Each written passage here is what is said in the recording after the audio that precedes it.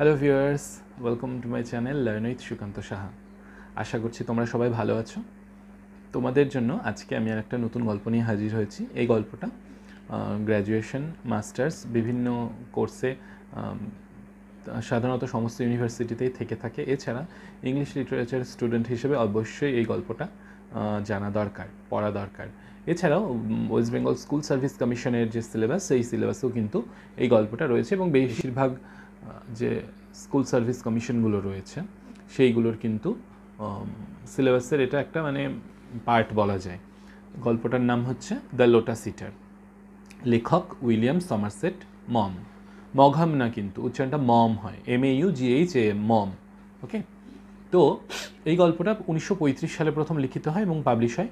তো তার পরবর্তীতে 1940 সালে দ্য মিক্সচার অ্যাজ বিফোর গল্পের কালেকশন, সেই কালেকশানে প্রথম 10টা গল্পের মধ্যে একটা গল্প হিসেবে পাবলিশ হয়।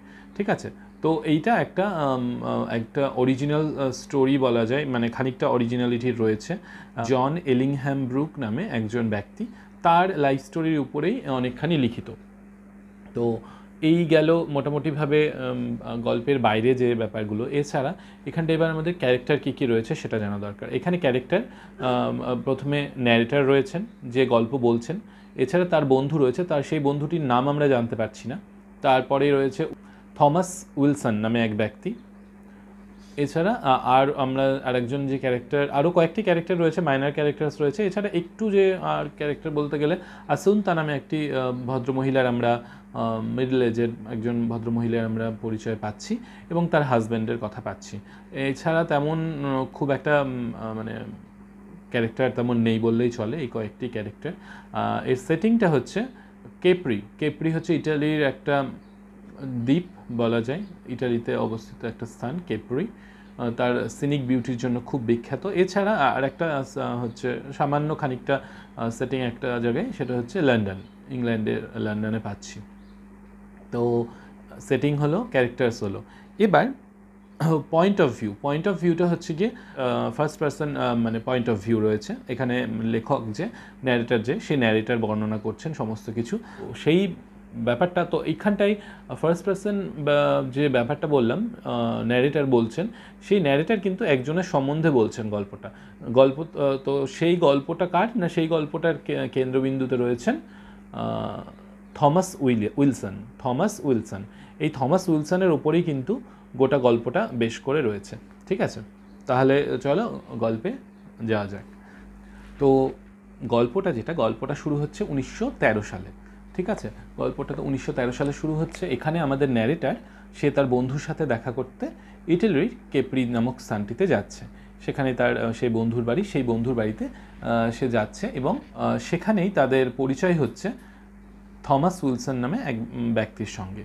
তো এই থমাস উইলসন একসময় লন্ডনেই একটা ব্যাংক ম্যানেজার হিসেবে কাজ করত এবং সে লাস্ট 16 বছর আগে সেই কেপ্রি আইল্যান্ডে ঘুরতে গিয়েছিল এবং ঘুরতে গিয়ে সেখানকার যে সৌন্দর্য, সেই সৌন্দর্যের দ্বারা এতটা আকর্ষিত হয়েছিল যে সে কি করে না, তার ঠিক পরের বছরই সে তার নিজের চাকরি ছেড়ে তার বাড়িটারি সমস্ত বিক্রি করে, তার পরিবার কেউ ছিল না, তার ওয়াইফ এবং ছেলেপিলেরা কেউ ছিল, ওয়াইফ মারা গেছিলো, ছেলেপিলেরা দাদুর বাড়িতে চলে গিয়েছিল।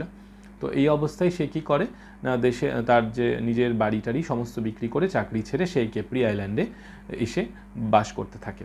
ঠিক আছে, তো এই গেল হচ্ছে গিয়ে থমাস উইলসনের ব্যাপারে।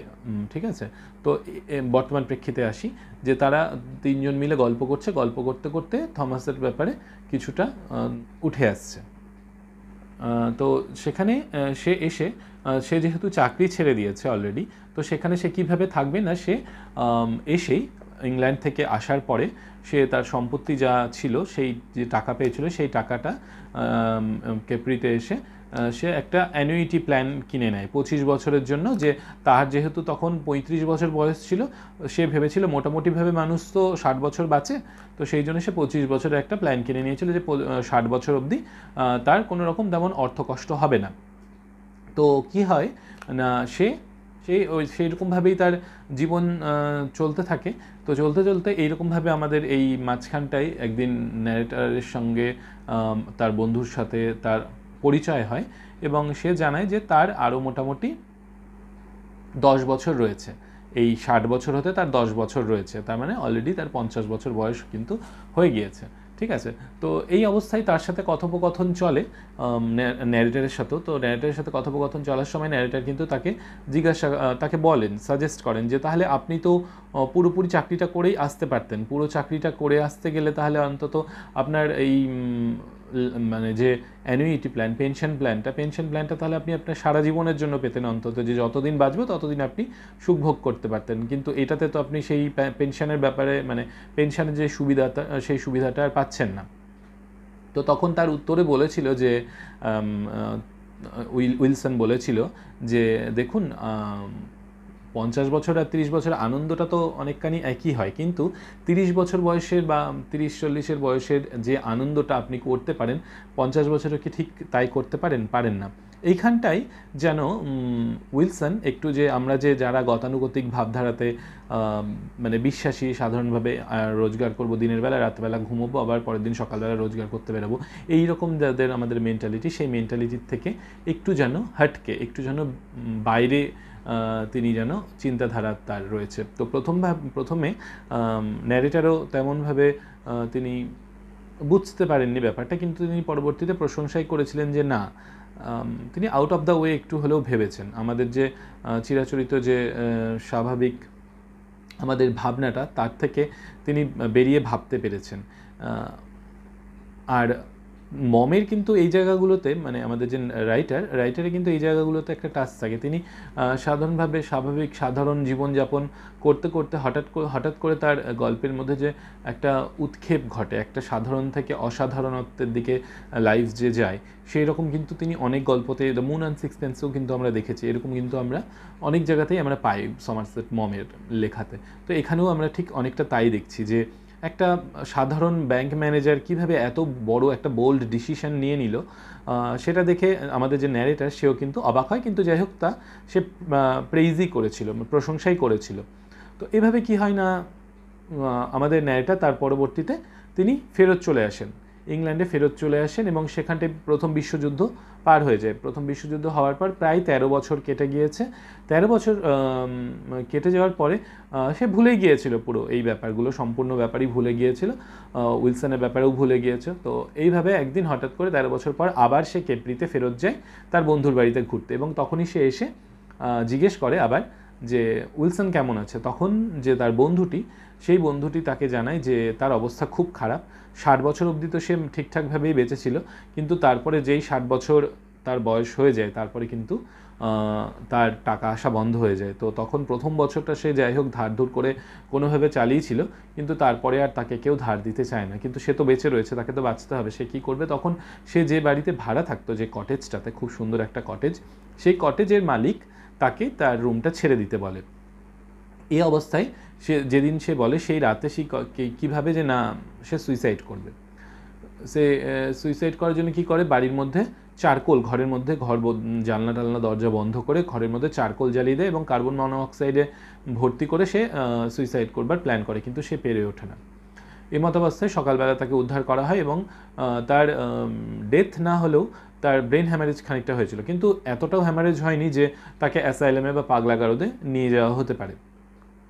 তো তখন কি হয় না, সে তার লাইফটা অত্যন্ত দুর্বিষহ হয়ে পড়ে। তো তবুও এই সময় যে বাড়ির যে মালিক এবং তার ওয়াইফ আসুন্তা তার টেক কেয়ার করে, তো তাকে তাদের যে উডশেড রয়েছে, কাঠ রাখার জায়গা, সেখানটায় তাকে থাকতে দেয়। যদিও সেখানে মানে লাইফ কাটানো খুব কষ্টকর, প্রচণ্ড গরমের সময় প্রচণ্ড গরম, রাত্রিবেলা প্রচণ্ড ঠান্ডা, সেখানে তবুও সে তারা থাকতে দেয় এবং তাকে খাবার খেতে দিত। বিনিময়ে সে কী করতো না, উইলসন কী করতো, তাদের যে ছাগল চড়িয়ে দিত, মুরগি চড়িয়ে দিত, এগুলো কাজ করতো, কিন্তু সেটা সে পেরে উঠছিল না। এইভাবে করতে করতে একদিন যখন তারা রাস্তাতে একদিন হাঁটছিল, ঘুরতে ঘুরতে তাদের দেখা হয়ে যায়, মানে তার বন্ধুটি দেখে যে একটু ডিস্টেন্সে একটা অলিভ গাছের পেছনেই উইলসন বসে রয়েছে। তো তখন সে সতর্ক করে দেয় ন্যারেটারকে, আমাদের গল্পের কথককে, যে তুমি কিন্তু তাকে দেখে দেখবে না, কারণ সে তাহলে ভয় পেয়ে যাবে। মানে সে যেন কেমন যেন একটা সাধারণ মানুষ থেকে কেমন বন্য জন্তুর মতন হয়ে গেছে, মানে তা যেন তাকে শিকার করে না হবে, এরকম যেন সে যেন সবসময় ভয় পেতে থাকে। তো এইভাবে চলতে চলতে হঠাৎ করে গল্পটা চলছে, তেমন এই জায়গাগুলোতে আর আমরা জানতে পারছি না। সে আবার ফেরত আসছে। তো তারপরে আমরা একেবারে গল্পের শেষ পর্যায়ে এসে যখন উপস্থিত হচ্ছি, তখন আমাদের যে ন্যারেটার, সে ন্যারেটার বলছে যে লাস্ট ইয়ার উইলসন মারা গিয়েছে। 6 বছর এইরকম তার কন্ডিশন চলেছিল, এবং শেষে তার শরীরটি পাওয়া যায় ওই যে কেপ্রির কাছাকাছি ফ্যারাগ্লিওনির মানে টিলাগুলো, সমুদ্রের মধ্যে এক ধরনের টিলা, যেটা সমুদ্রের দ্বারা ক্ষয়কার্য মানে আলাদা হয়ে গিয়েছে। খুব সুন্দর সুন্দর, তোমরা অনেক সিনেমার শুটিং হয় সেগুলোতে, তোমরা দেখতেই পাবে। সেই ফ্যারাগ্লিওনির দিকে তাকিয়ে মানে তাকে মৃতদেহটা তার পড়ে থাকতে দেখা যায়। সেই সৌন্দর্যটা, যেই সৌন্দর্যের টানে সে হয়তো প্রায় 30-32 বছর আগে সেই ইটালিতে চলে এসেছিল। তো সেখান থেকে কিন্তু ফুল মুন আকাশে যখন ওঠে, মানে পূর্ণিমার চাঁদ খুবই সুন্দর দেখায়, মানে প্রকৃতিটা অস্বাভাবিক রকম সুন্দর, মানে বর্ণনার অতীত যাকে বলে। তো এইরকম কোনো দৃশ্য দেখতে দেখতেই হয়তো সে ঘুমের মধ্যেই মারা যায়। লেখক এইভাবেই গল্পটা শেষ করেন। লাস্ট লাইনটা খুব সুন্দর, যে perhaps he died of the beauty of that site. মানে সেই যে সাইটটা, সেই যে মানে দৃশ্যপটটা, সেই দৃশ্যপটটা দেখেই হয়তো সে মারা গিয়েছিল। মানে কত সুন্দর যে দৃশ্যটা, মানে সে যেই কারণে তার সংসার ত্যাগী হয়ে সে পুরোপুরিভাবে ইটালিতে এসে বাস করতে থাকে, তার নিজের জীবনের পরোয়া না করে বসবাস করতে থাকে, যেন সেটা দেখতে দেখতেই সে যেন মারা যায়, সে তার যেন লাইফের এন্ড হয়ে যায়। গল্পটা এখানেই শেষ হচ্ছে। তো মানুষ তার নিজের স্বপ্ন বাঁচার জন্য কত কী না কত কিছু করে থাকে। তো যাই হোক, তো এবার এখানকার যে থিমগুলো রয়েছে, সেই থিমগুলো কী কী হতে পারে দেখো। আমরা কি ভাবি আর হয়, মানে ভাবি এক, হয় আরেক, মানে ভাগ্যকে তো আমরা ঠিক জানি না।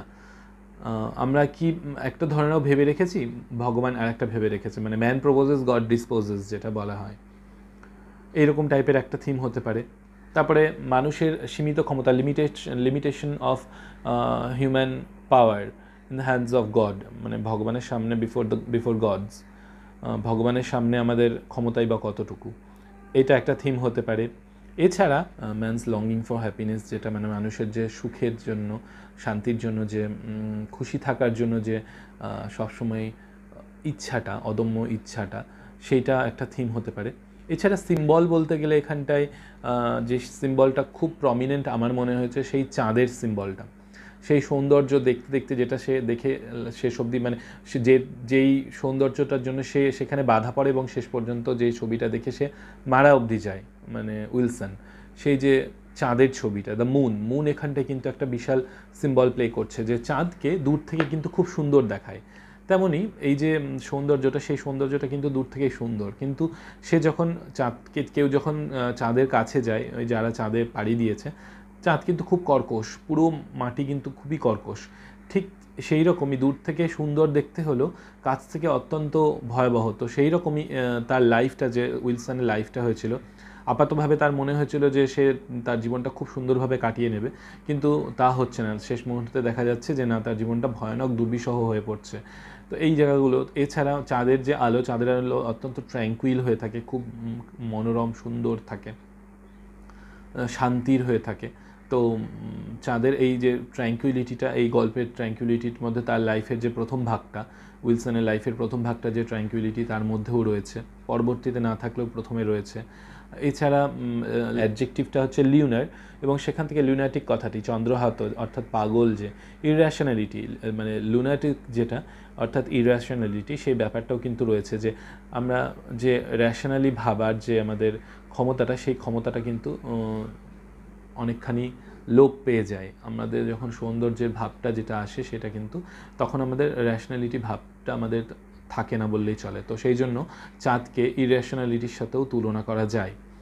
এছাড়া যে টাইটেলটা, সেই টাইটেলটা আমার মানে গল্পের শুরুতেই বলা উচিত ছিল, লোটাস ইটার। এখানে কিন্তু লোটাস বলতে সে পদ্মফুল নয়, কিন্তু পদ্মফুল যারা খায় তাদের কথা কিন্তু বলা হচ্ছে না। এখানে লোটাস একটা গ্রিক এবং রোমান মাইথোলজিতে এক ধরনের গাছের কথা বলা রয়েছে। হোমারও ওডিসিতে বলেছেন এমন এক ধরনের গাছ যেই গাছে ফল ধরে এবং সেই গাছের ফল খেয়ে সেই দ্বীপের লোকেরা কী করে না ড্রাউজিনেসে মানে চলে যায়, তারা মানে ক্লান্তি মানে নেশাগ্রস্ত টাইপের হয়ে পড়ে। তখন তাদের আর নিজের বাড়িতেও যেতে ইচ্ছা করে না বা তার নিজের বন্ধু বান্ধব আত্মীয় পরিজন সবার কথা ভুলে যায়।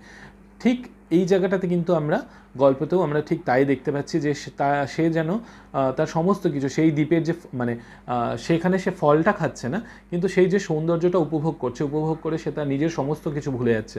তার পরিবার পরিজন তো নেই, সে তার যে দেশ, তার সমগ্র তার পুরনো ভিটেমাটি, তার চাকরি সমস্ত কিছু ছেড়ে সেই টানে তারা আইডলনেস একটা অলস জীবনযাপন করবার জন্য সে সেখানে চলে আসছে। তো এই কারণে লোটাস ইটারের কিন্তু নামটা হতে পারে, কারণ তারা সেই দ্বীপের লোকেরা কিন্তু সেই লোটাস গাছের ওই ফল খেয়ে কিন্তু সেখানে আইডল জীবনযাপন করতো। তো এই কারণে টাইটেলটা আমার মনে হয় যুক্তিযুক্ত এদিক দিয়ে। তো গল্পটা টোটাল বলতে গেলে এই রকম।